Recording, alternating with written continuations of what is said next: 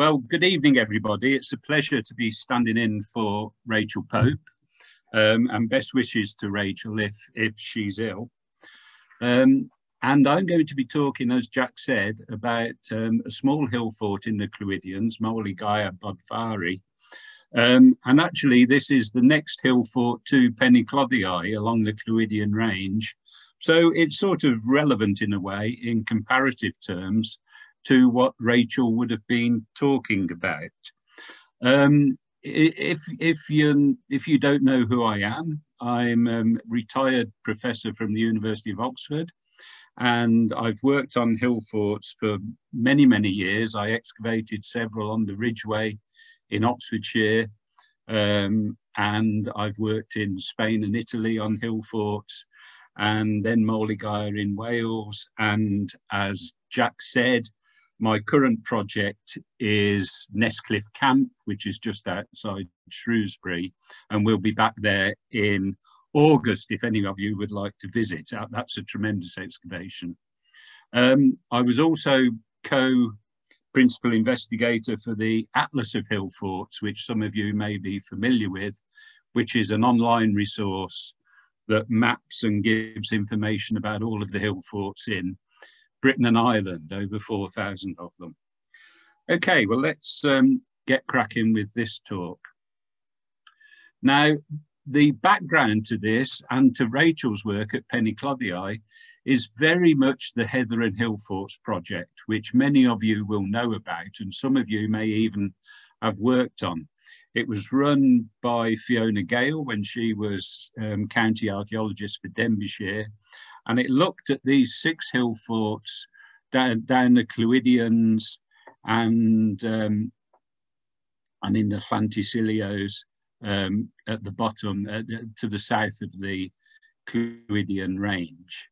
And on the back of that project, because that project really was more to do with public involvement and earthwork survey and some minimal geophysics, on the back of that, part of the intention was to start more detailed projects. So we've got the hill forts of North Wales that Ray Carl at the University of Bangor, when he was at Bangor, carried out. And then we've got Rachel's work at Clwyd-Powys and our work at Bodfari, all sort of piggybacked on the back of the Heather and Hillforts project. If you're not familiar with the Bodfari hill fort, then it's often claimed to be in a strategic, and I use that word in quotes, a strategic location. So these are the views, the 4 views: north, south, east, west. West across the Vale of Clwyd. South, you can see down the Clwydian range. So Clwyd-Powys is on the hill the other side of the Wyler Valley. And the hill fort is very much positioned at the joining of the 2 rivers, the Clwyd and the Wyler. Here we've got a Google image of the hill fort, and we've got the first edition 19th century Ordnance Survey map of the hill fort. The Google image is not particularly informative, and neither is the first edition Ordnance Survey map really, but I'll show you some more detailed images as we go through this. The thing to notice about the 19th century map is that the whole of the interior of the hill fort is covered in trees, and that is relevant for some of the things that I shall be saying later on. So the first thing that we did was to look at LiDAR data, because obviously from LiDAR data you can get a very, very accurate image of the topography. And the nice thing about LiDAR data is that you can actually process the data in different ways.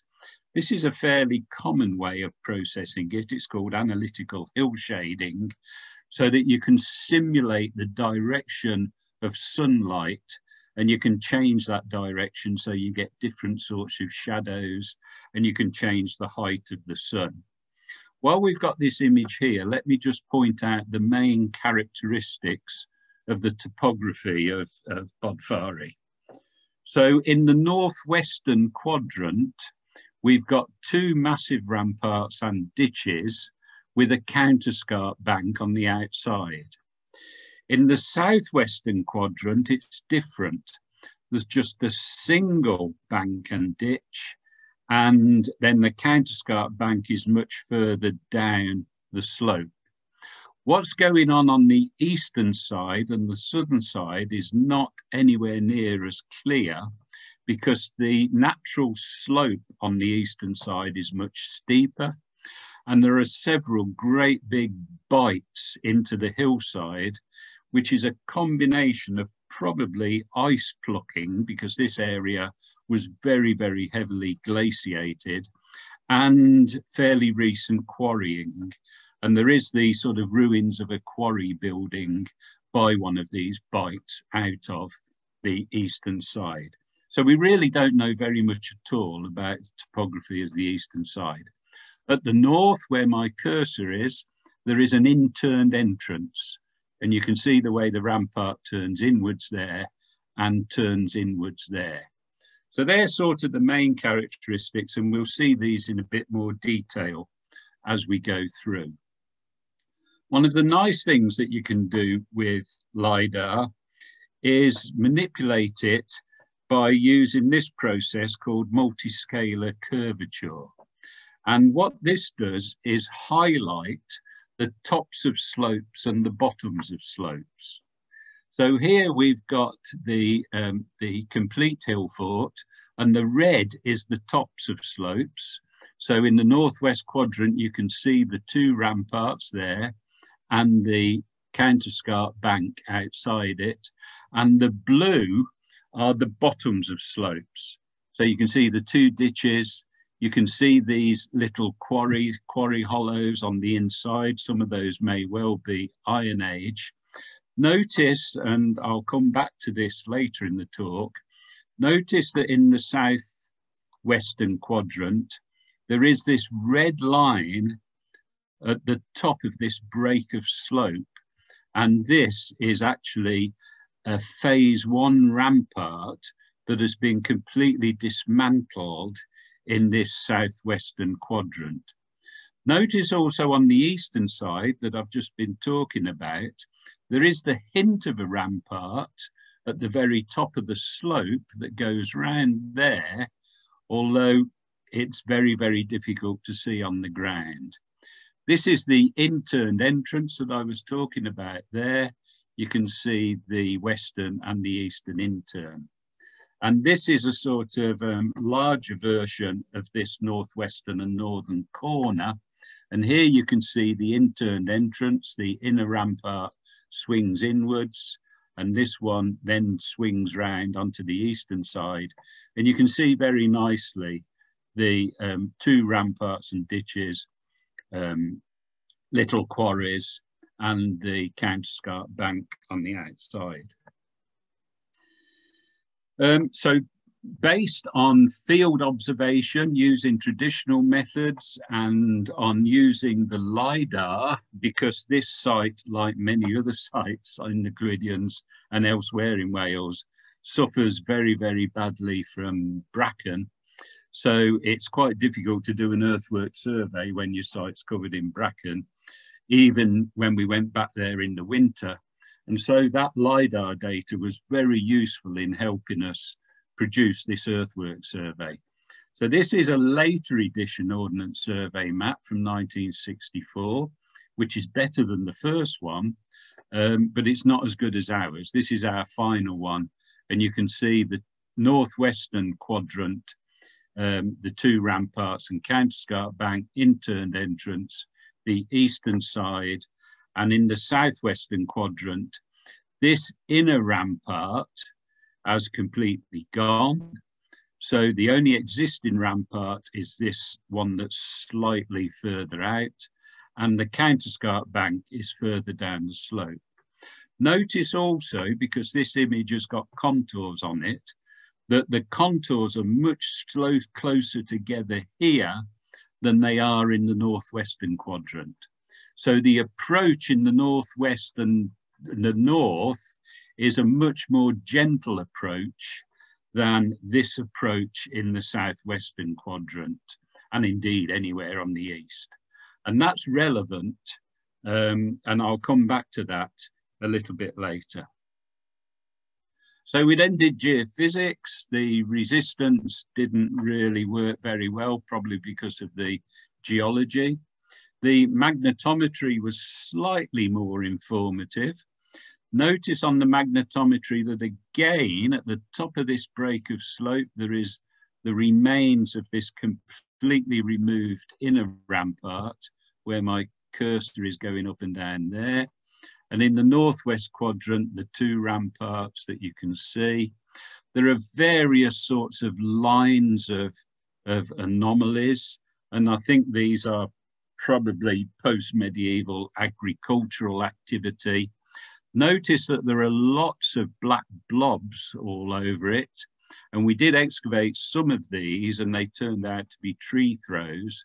So this is where the first edition Ordnance Survey map is relevant, where it's covered in trees, whereas the site now is completely free of trees in the interior, although there are trees on the slopes, particularly in the southwestern quadrant.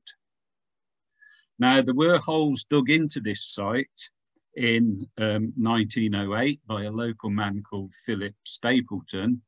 He dug probably about 9 or 10 holes, and he wrote a report. From the report, it's almost, well, it is actually impossible to identify where his trenches were because his plan was not very good. But he does talk about digging a ditch, and this is his drawing of the ditch. And I suspect it's probably one of these main ditches in the northwestern quadrant. He also talks about finding an entrance on this western side where the ramparts are very, very disturbed. And they're even more disturbed now because of Stapleton's hole. But we did excavate this area, so I'll say more about that area in a little bit. This is the conclusion that Stapleton came to. If anything can be learned from an exploration which yielded nothing in the shape of a find, it is perhaps that Moel y Gaer was at least never occupied by the Romans. Further than this, the evidence will not carry us. Well, we've got quite a bit more evidence now, so it will carry us a little bit further, but I do agree with him that this site was never occupied by the Romans. And in terms of actual finds, material culture finds, from 7 seasons of excavation, our total number of finds were 2 stone spindle whorls. So we didn't really find much more than Stapleton in terms of finds. So the trenches we excavated, I won't say anything about number 2 or number 4. Number 6 is on the interned entrance to the north. Number 1 is a roundhouse.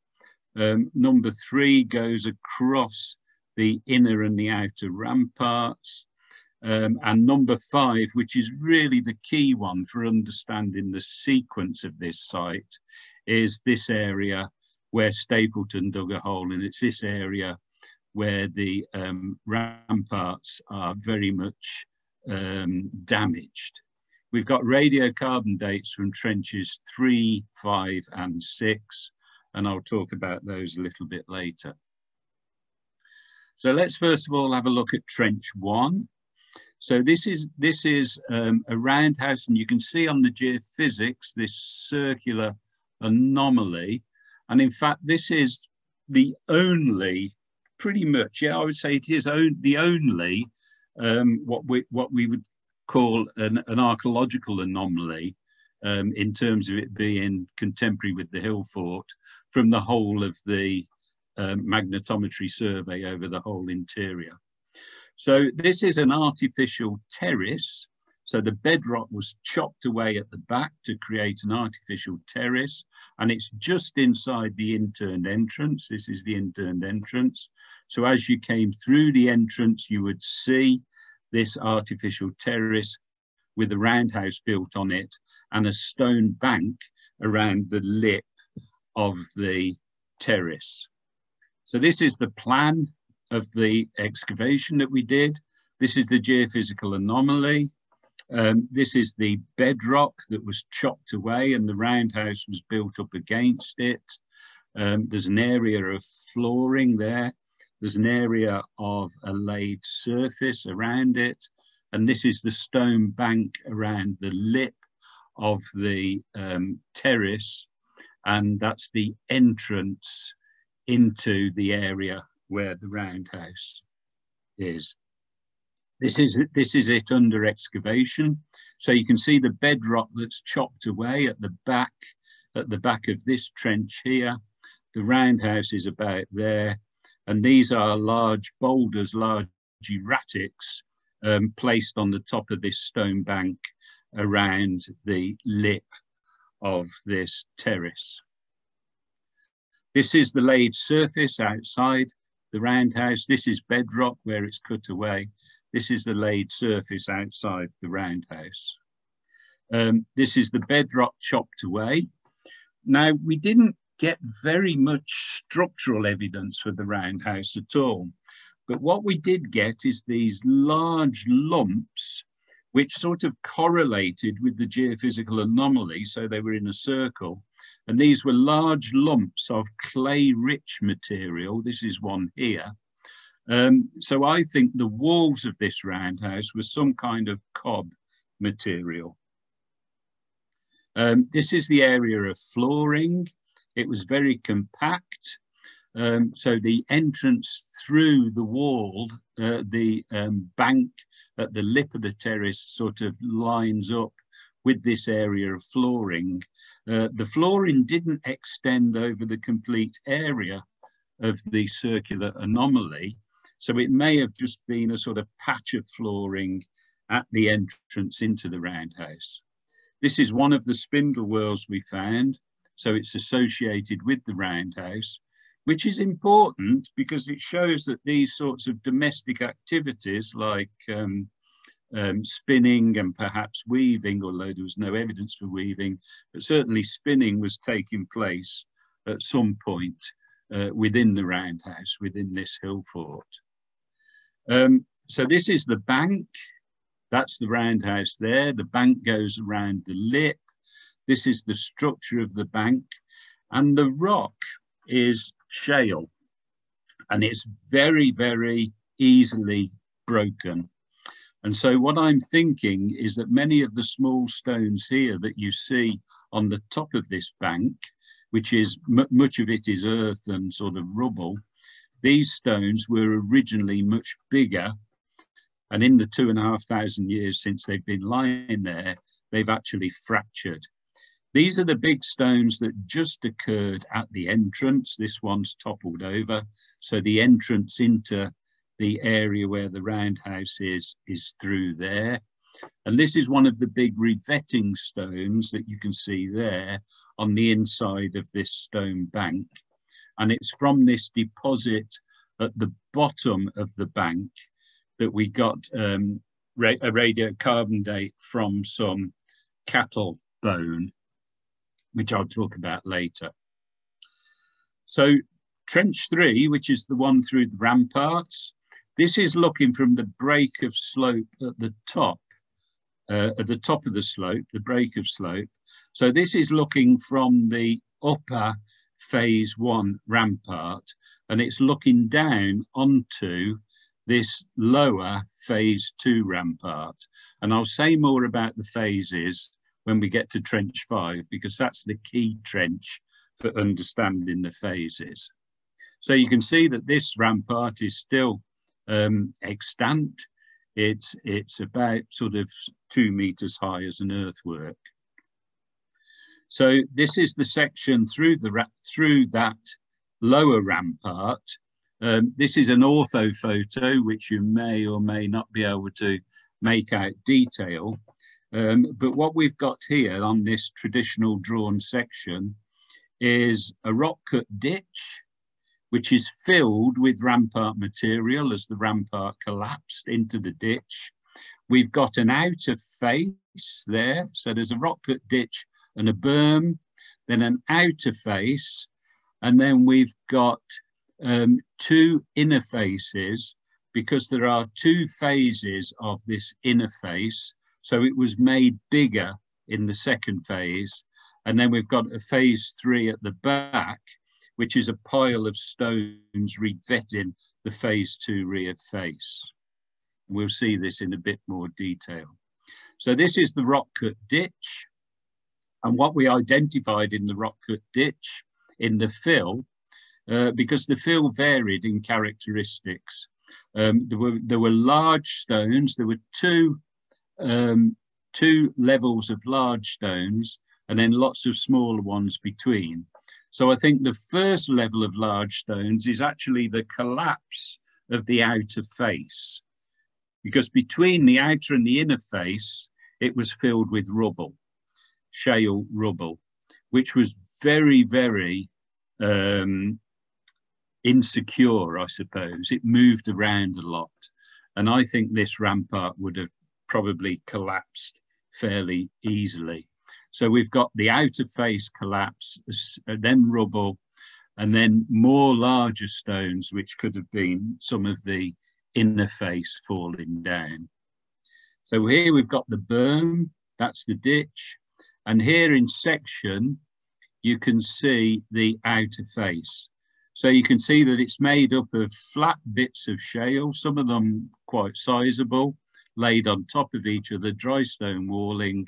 And then in the interior of the rampart, it's just filled with soil and rubble. These are the two inner faces.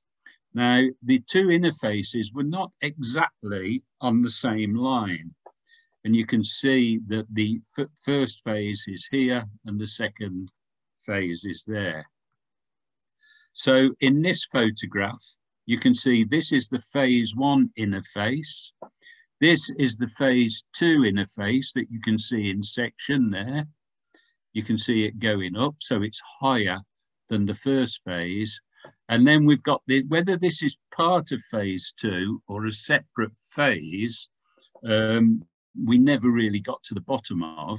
I think it's probably a separate phase as the phase 2 face began to deteriorate. And this is a pile of stones piled up against the inner face. And there was some structure in it. You can see that some of these large stones actually form sort of baffles within this pile of stone. If we now move on to the Stapleton's western entrance, you may have noticed from the earthwork plan that it's very, very confused around here. There's actually a gap, which is a sheep run now, but there's a gap through all of the ramparts into the interior. This is the northwest quadrant inner rampart, which is still very big, very extant. This is the beginning of the southwestern quadrant, where the rampart has pretty much disappeared. Here's an aerial photograph, and this gives a very good image of what I'm talking about. So the northwestern quadrant, here you can see the two massive ramparts and ditches and the counterscarp bank. The southwestern quadrant, this rampart continues lower down the slope, and on the top of the break of slope, which is there and goes into our trench, the rampart has pretty much disappeared, and the counterscarp bank continues much lower down. Notice also the topography of the interior of this hill fort. It's by no means flat. It's got this very, very steep hill at the northern end, which gives you very good views over the interned entrance and the whole of this sort of northwestern quadrant. So this is a plan, and it's a little bit detailed and a little bit complicated. So let me just sort of try and talk you through it. Here we've got the line. This is the extant rampart, the inner rampart of the northwestern quadrant. And this originally continued down here. And this is the line of the phase 1 rampart, which is now pretty much destroyed. Some of the phase 1 features that we excavated were a little quarry hollow there. This little circular structure, which could be some kind of guard chamber, although it's pretty small for a guard chamber. And then this very nice sort of end revetment to the rampart. But not much else was left of the phase 1 rampart. This was a very sterile area with no archaeology whatsoever, and pretty much straight down onto bedrock from the beneath what turf there was, and there wasn't very much turf there. So what happened at the end of phase 1 is that this rampart was pretty much destroyed. The rubble was spread out down slope because it's a very steep slope down to the west. And the phase 2 rampart cut through the end of the phase 1 rampart there and continued in a different line. And this goes to the trench 3 that we've just seen. So this is phase 2 rampart that joins phase 1 rampart in this very strange angle and actually cuts through the end of the phase 1 rampart. So in the first phase, this was an entrance. This was a western entrance with a slight in-turn that incorporated this little circular structure. But in the second phase, that entrance was blocked off. The entrance itself wasn't blocked, but this rampart was dismantled and access to that entrance was completely blocked by the building of the phase 2 rampart in that direction outside the phase 1 entrance. So this is the section through the phase 1 and phase 2 rampart at the end of the northwest quadrant. The phase 1 rampart is this much darker material, this much redder material, and it had a very nice outer face. This is the outer face of the phase 1 rampart, so it's there. And then it's sloped down with lots of layers of stuff in this very red clayey material, and we're not quite sure what happened at the end, the inner face of it. The bedrock was scarped away to provide material for the rampart. The phase 2 rampart was simply making the phase 1 rampart higher. So several more layers were added onto the top of this phase 1 red material, but also importantly, this revetting wall at the back that you can see here, a revetting wall was built to contain this material on the inside, and the revetting wall actually then sloped up the top of the rampart, creating a surface on the top of the rampart. So presumably people could climb onto the rampart and then walk up the slope on the top and be on the top of the rampart there. Now this is the tricky bit. This is where the phase 2 rampart, and this is the inner face of the phase 2 rampart, cuts through this big phase 1 rampart. So this is the outer face of the phase 1 rampart, and this is the inner face of the phase 2 rampart going there. So the outer face of the phase 2 rampart is further down here, and the filling of the phase 2 rampart completely covered the outer face of the phase 1 rampart in this place. I'm sorry if this is confusing, all this phase 1 and phase 2 stuff, but it was actually quite a tricky bit of excavation to try and understand. So the surviving features of the phase 1 entrance are this sort of end of the rampart, if you like, part of the entrance passage that you can see there that was not quite nicely built. And this is the little well, these days they're called entrance recesses rather than guard chambers, because guard chamber is obviously a bit of a loaded term, which gives the impression of somebody standing there on guard. So this is the entrance recess, which is part of this phase one entrance. If we now take a quick look at the interned entrance, so this is trench 6. This is the entrance as it looks today. So this is the northern rampart. This is the big inner rampart of the northwestern quadrant that swings round to the north and then swings inwards with this intern. This is the eastern intern, which connects to the rampart going around the eastern side. So you can see that there's not actually very much left of this eastern intern on the ground. It's just a low bank. Well, we excavated the eastern intern, and it turned out to be this sort of hooked feature, which the end of it swings inwards. So this is the entrance passage here, and this is one of the gate post holes at the end of this intern, this hooked intern. And in the plan here, you can see the intern, the post hole, and notice that on the plan, we excavated a 2-meter slot at the northern end, which went much deeper, because there was a huge amount of material to remove here.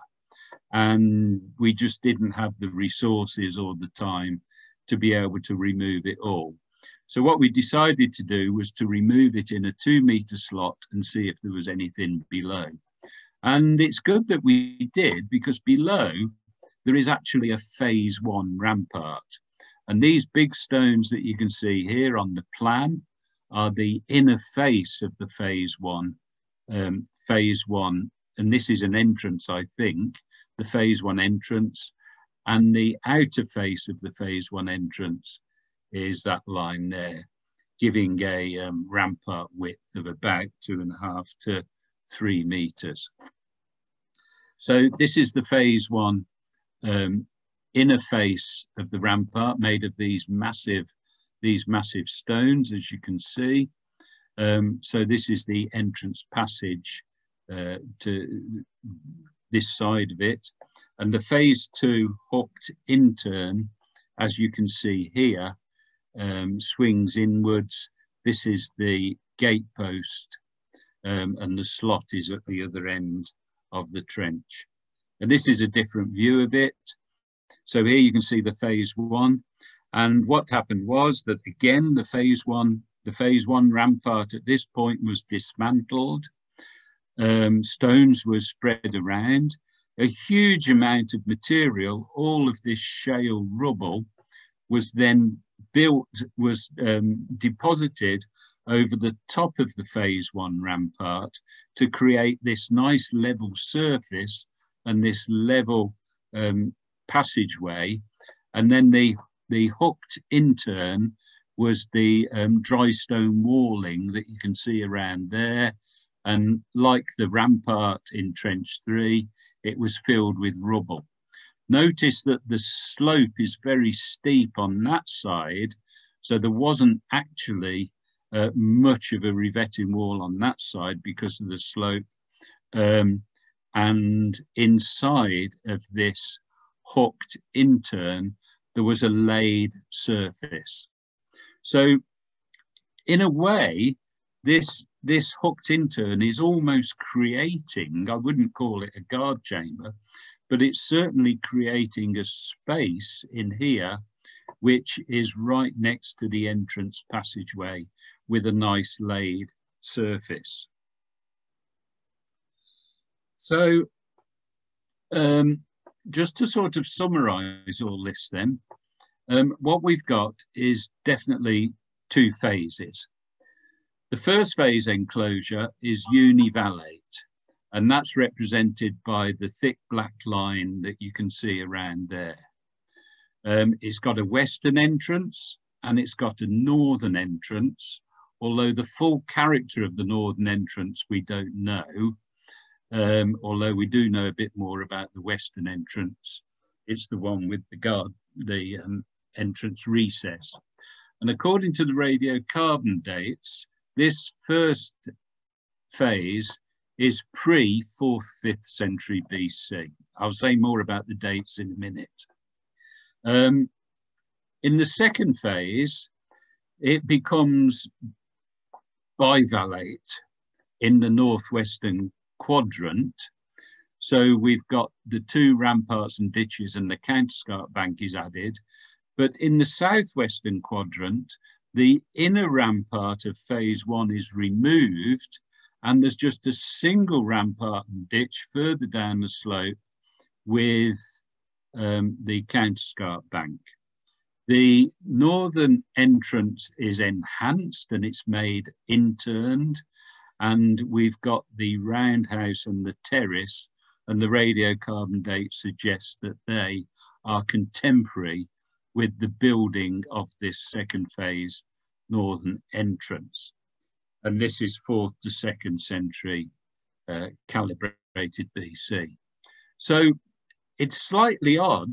Well, it's not that odd if you look at a lot of hill forts. This quite often happens, that you've got these different configurations of ramparts around different points of the circuit.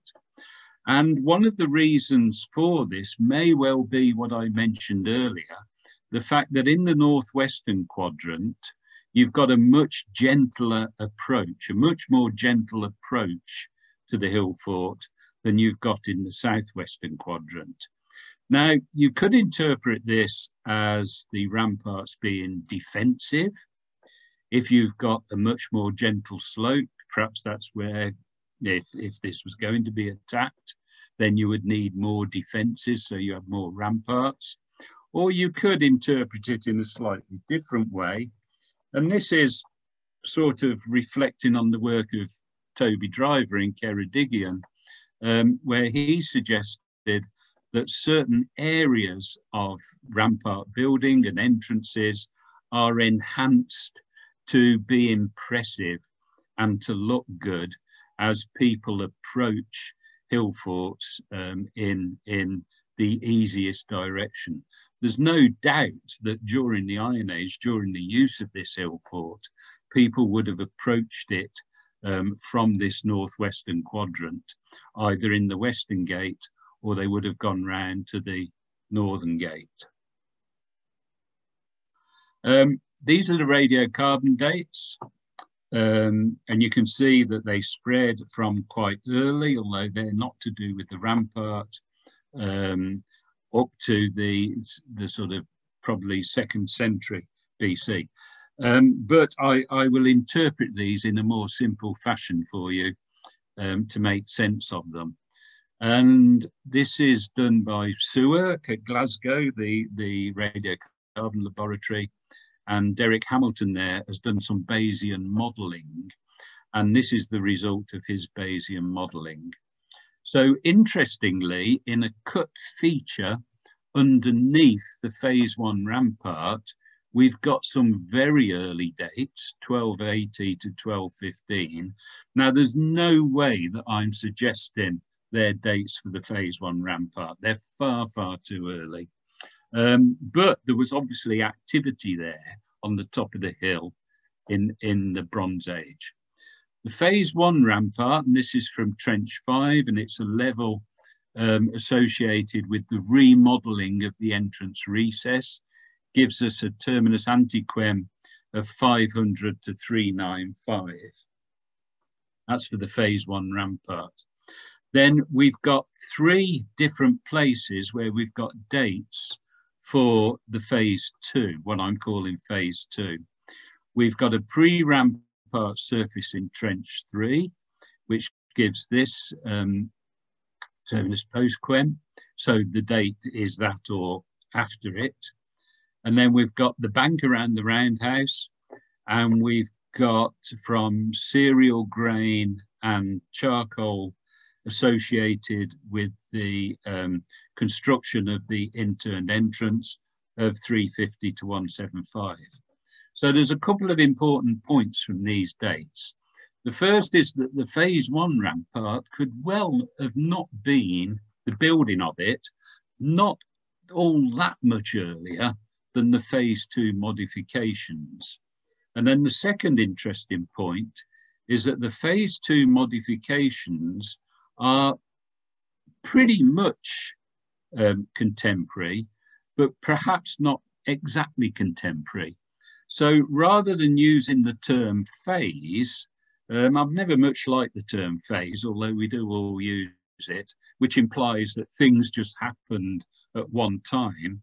What we seem to have here is a whole sequence of gradual changes that took place perhaps over 200 years of these ramparts. So people were working over a long period of time on changing the ramparts and changing the configuration of this site. So what sort of conclusions can we draw from this? Well, as I've just explained, we've got two main phases, if you want to stick with that term phase, of rampart entrance building. Possibly only a short period of time between the two, phase 2 over a long period of time, relatively. The evidence certainly doesn't suggest permanent occupation. I mean, the one roundhouse showed up on the geophysics, but nothing else. And of course, there could be roundhouses that don't leave marks and don't leave a trace on the geophysics, but certainly the evidence that we've got suggests that this place was not permanently occupied and was perhaps just visited at certain times of the year to take place in certain activities there. But to be able to argue that, you really need to know more about contemporary settlements. If people weren't living in the Hillfort, then where were they living? And one of the things about the Clwydian area is that we really know very little about contemporary settlements. You know, if we were arguing this for Wessex, say, then we've got lots of contemporary farmsteads, and it's much easier to argue that people were living in farmsteads and the Hillfort was some kind of central place that would bring together a dispersed community at certain times of the year. But it's much more difficult to argue that when you've actually got very little evidence for other settlements. And then, of course, there's always the possibility of transhumance. If people were living elsewhere, were they just taking their animals up onto these hilltops during the summer for summer pastures? The evidence that we've got from Bodfari suggests small-scale agricultural activities, certainly small-scale from what we can see in the Hillfort. Sheep, because we've got the spindle whorl. Bone just didn't survive very well at all, but we did get that cattle bone with the radiocarbon date. We got wheat grains and weed grains. So there is agricultural activity going on around there, but quite putting your finger on to what extent that was and where it was taking place is difficult, because all of these could have just been taken into the Hillfort at different times of the year. Right, well, I'd like to just finish by showing you a couple of slides, because one of the interesting things about this project is that we did have two artists in residence working with us. And it was a fantastically interesting experience because their artwork was based entirely on the excavations. And it was just fascinating how they saw things in a completely different way to how we did.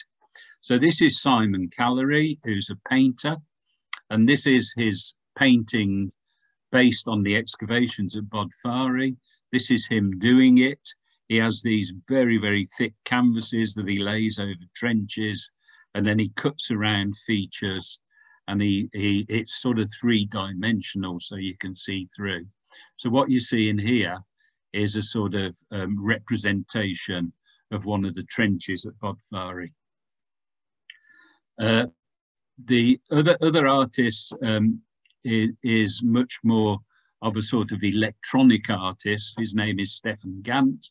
And what Stefan did was record thousands and thousands and thousands of trowel scrapes. This is people making a noise when they're troweling. And he put it all together in various ways. And this is the piece of artwork that he produced, which did actually win a prize, but I can't remember exactly what prize it was. Okay, well, that's it. So thank you very much for listening.